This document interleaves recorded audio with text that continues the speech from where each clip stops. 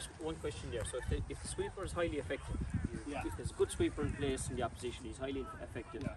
And you talked about bringing the corner forward out to midfield to try to counter it, whatever. Is it ever an option to put the corner forward on the sweeper and create a 2v1 there? How effective is that? Yeah, it obviously is an option. Now, the thing about it I would say is that you're basically taking the corner forward is going to mark the sweeper, so his man is going to end up being a spare man if you had that scenario. But that corner forward in basically isn't moving at all inside. If his job is to mark the sweeper, as you're saying, he effectively then you have a one-man full forward line, because he's the fellow going to be doing all the movement. If I'm marking the sweeper, I'm not going to be trying to move at all, because I was told to mark the sweeper, so I'm going to try and keep him out of the game.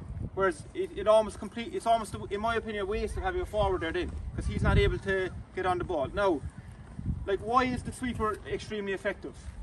Like, yeah, it's probably a lot of time it's the delivery, you're hitting him the ball. I know they can be a very good player, and if the cornerbacks are playing to the sweeper a lot, like, sometimes if you're set up properly that way, the sweeper's going to play a lot of ball, but it mightn't be a bad thing to your team. That's what a lot of teams have done, say, geez, you can't leave Tip, who has a Paddy Maher free, or Ty the Burke, don't leave him free. But what teams discovered then, I think, if you mark the sweeper, you're effectively taking that corner forward out of the game, and they still have a spare man. And if the sweeper's a very good hurler, he's probably still going to play a bit of ball anyway.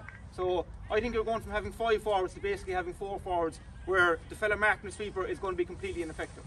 Realistically, I don't know what your thoughts. The purpose of it is that if you have an extra man out the field, you're going to carry the ball and try work your little pods to get shots off. So ideally, you want to draw him out of that position.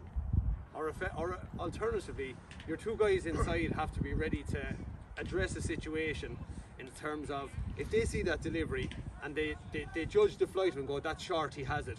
One of them is almost heading close to him. They're staying within his territory, that if that ball is delivered and it's not the perfect ball, one of them is not leaving him uncontested taking that ball out. You have to be ready to work. I think that's the key to it.